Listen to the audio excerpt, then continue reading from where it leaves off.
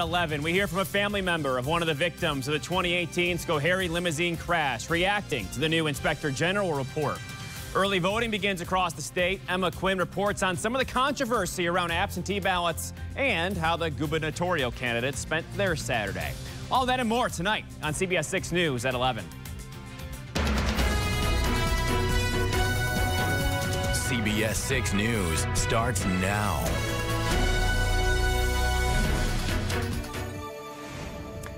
Good evening, everybody. I am Tom Eschen. The families of the victims of the 2018 Schoharie limousine tragedy are reacting tonight to a newly released report by State Inspector General Lucy Lang. This evening, we take a thorough look at what the office found in here. The families of the victims of the Schoharie limousine crash have been waiting for years for answers. Reports have come out one by one on what went wrong to lead to that tragic day in 2018. And after some delay, the Inspector General released its report on Friday. 29 pages of what they found. They began by saying they found no evidence of misconduct or malfeasance on the part of any DOT or DMV employee, but rather significant gaps in policies, procedures, and intra-agency communications that prevented prestigious misconduct from being efficiently identified and addressed. But later in the report, following examples of missed opportunities, the report takes a different tone.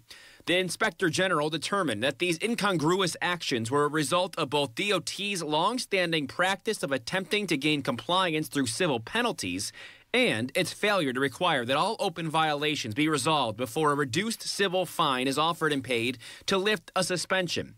The report states that in February 2018, following the DMV's order of suspension against Prestige, the DOT proposed to reduce the fine from $5,000 to $500 in exchange for a guilty plea. Prestige agreed. The suspension was lifted, despite the vehicle not being in compliance. It happened again in September 2018, 1 month before the tragedy. The families of the victims have been active in their fight for justice. Tonight, Kevin Cushing, the father of victim Pat Cushing, telling CBS 6, "It's heartbreaking to read about the number of lost opportunities that should have taken that vehicle off the road and permanently out of service. It appears the DOT and DMV were much more focused on assisting the Hussein family and keeping their dangerous and illegal vehicle in service rather than protecting the occupants of that limousine." The DOT responded to the report, agreeing with the recommendations, but saying the department disagrees with the conclusion that it could have unilaterally initiated a process that would have resulted in the immediate seizure of the Schoharie limousine crash vehicle plates. It does not explain that it would have required multiple agencies under separate legal authority to proceed with registration suspension followed by plate revocation and coordination with police, the latter two of which were not under the jurisdiction of the department. You can read more on CBS6Albany.com, but now we get to the weather on this fine evening, taking a look over Glens Falls, a dark night, a little bit of a crescent moon here as you bring in now Craig Adams. Thank you, Tom. It was a pretty good day, certainly a chilly start, and then it turned out to be pretty comfortable during the afternoon. We're back to those chilly readings right now with a lot of the outlying areas in the 30s, including Saratoga Springs and Glens Falls still holding at 40 degrees at the Albany Airport. You were mentioning the crescent moon. Here's the view tonight of it.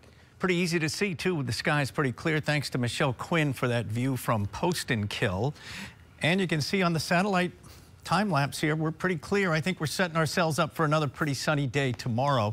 It will be staying rather clear through the night, 28 to 33 for the temperature range.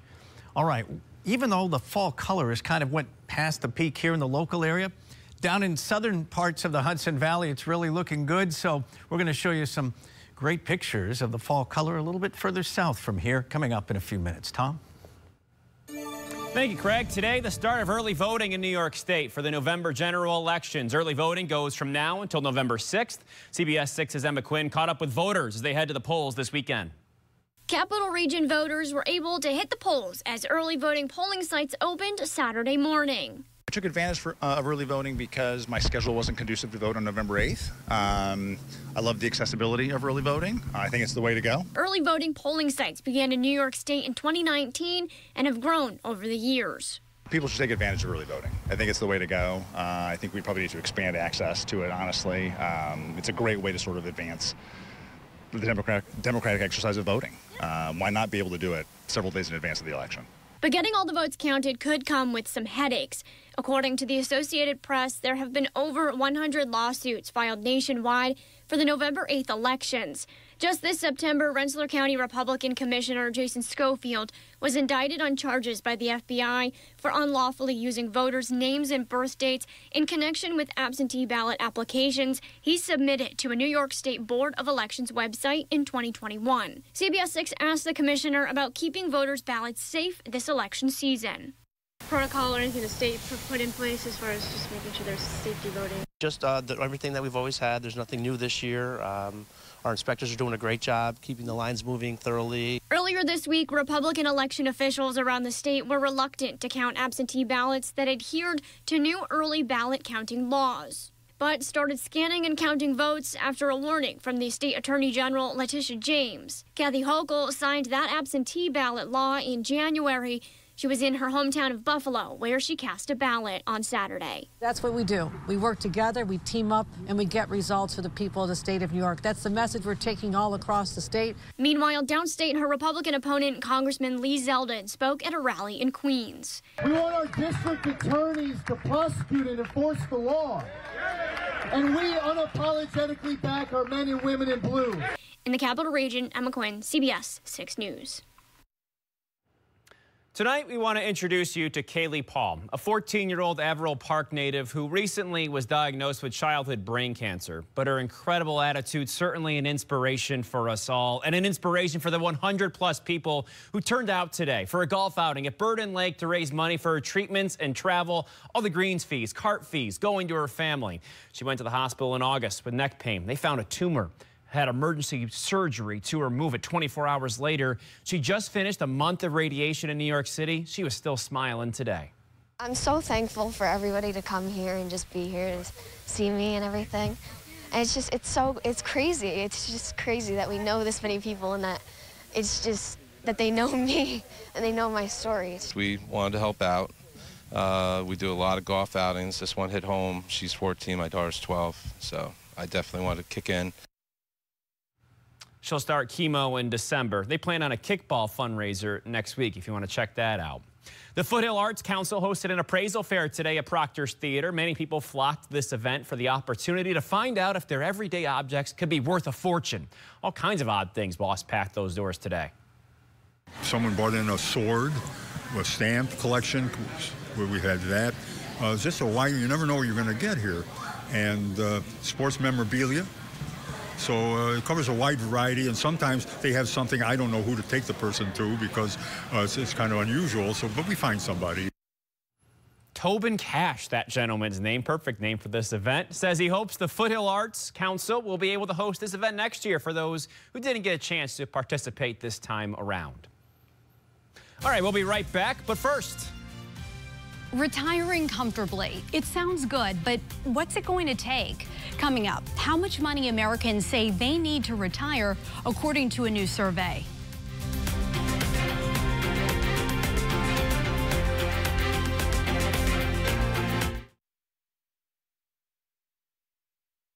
Americans want to retire. The question is, can they? Didi Gatan has more on the new numbers shedding light on how prepared people are for retirement. Market volatility, inflation, and an overall shaky economy. It's caused many to think they need more than $1 million for retirement. This is a time of your life that you should be looking forward to and not having those kind of anxieties. A Northwestern Mutual survey found Americans now think they need at least $1.25 million to retire comfortably, a 20% jump from last year.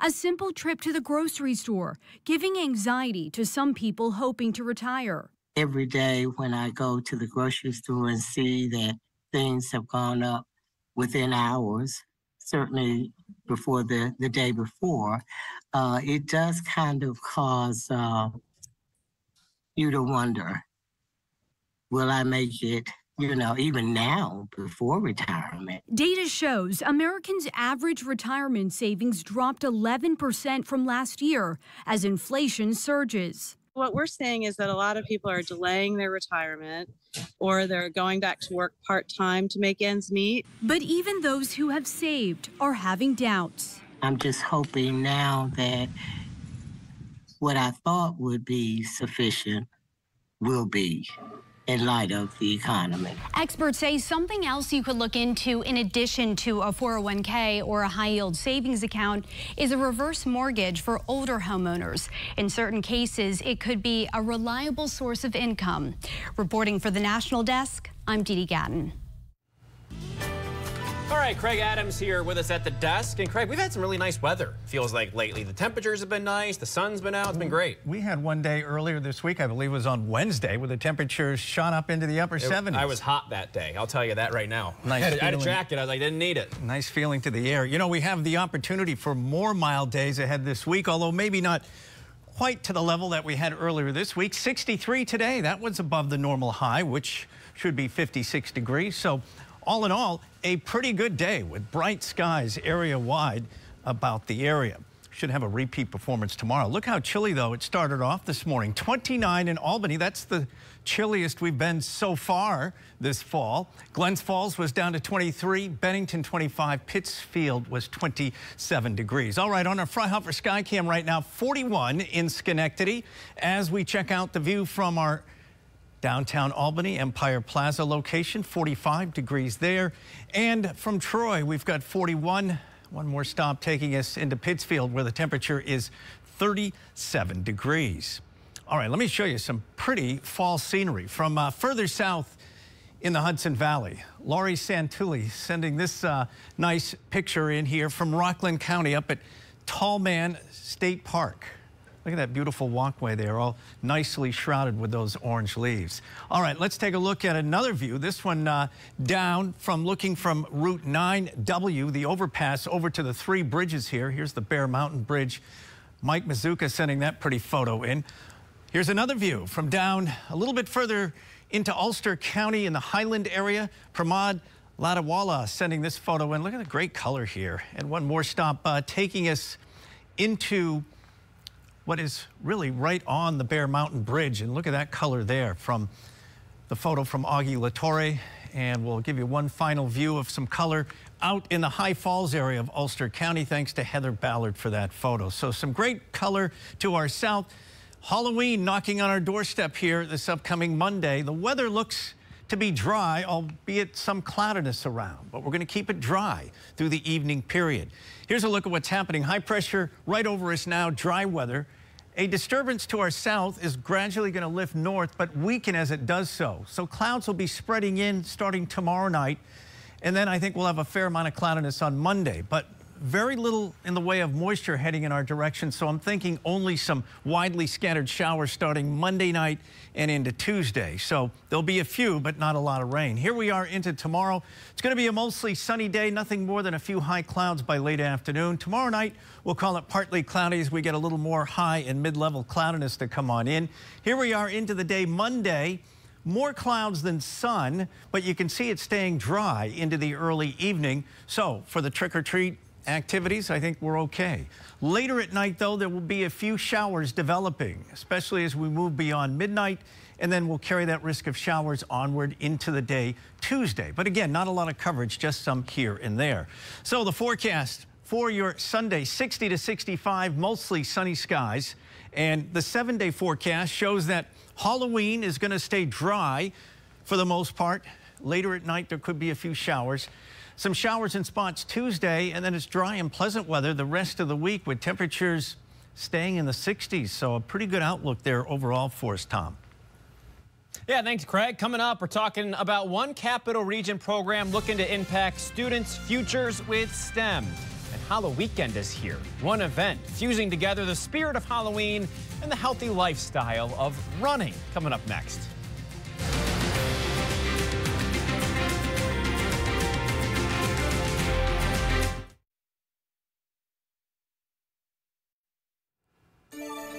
The Rensselaer Polytechnic Institute working to get young students interested in the STEM field today. This was really cool. 9th graders who are enrolled in the Rise High program at Clarkson assembled their very own models from designs they created.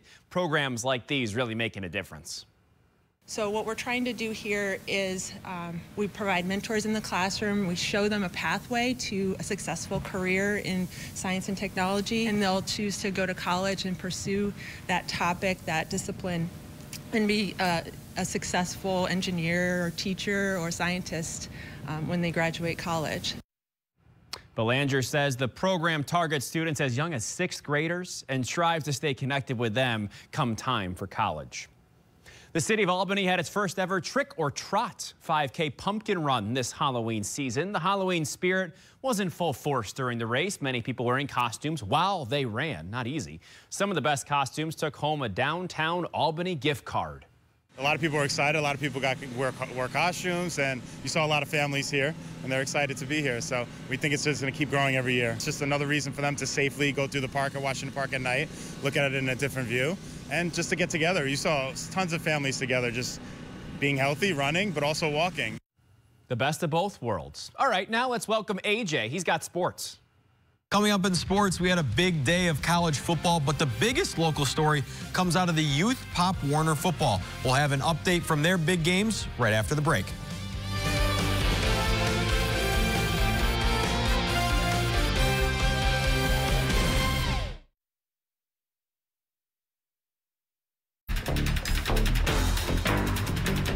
And now, CBS 6 Sports, sponsored by your local upstate Chevy dealers.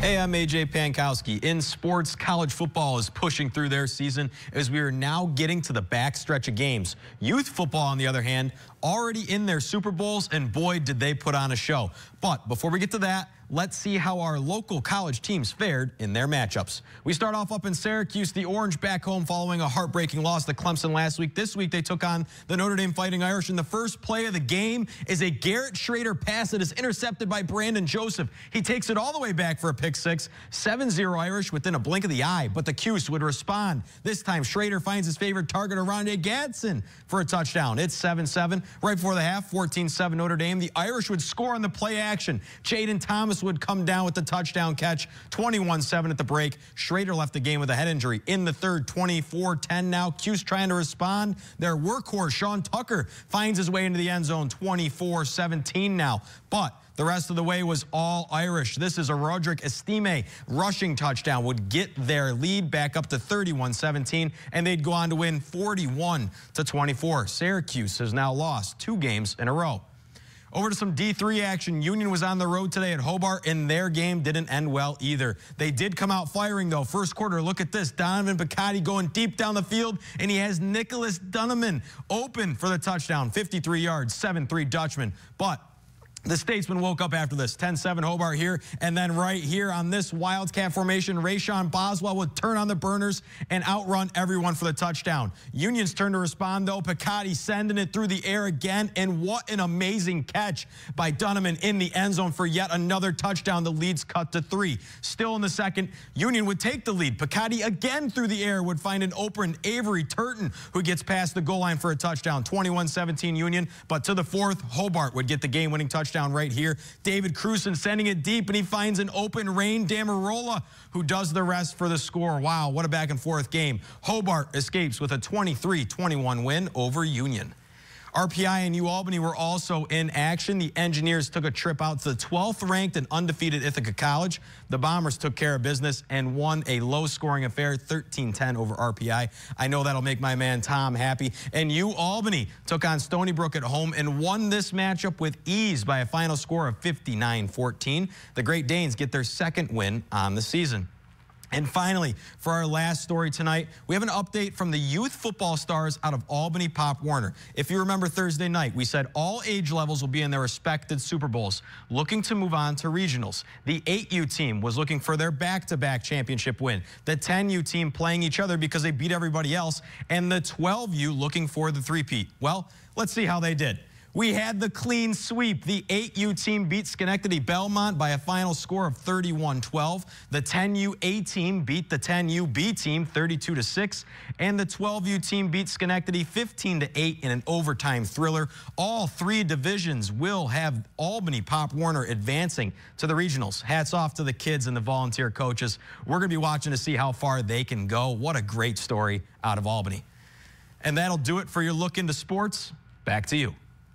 You know those Ithaca Bombers come to Union next week, Craig. That's exciting. I have a hint or at least an idea you might be down there. I might be, for sure. Thanks for joining us. We'll see you next time, everyone.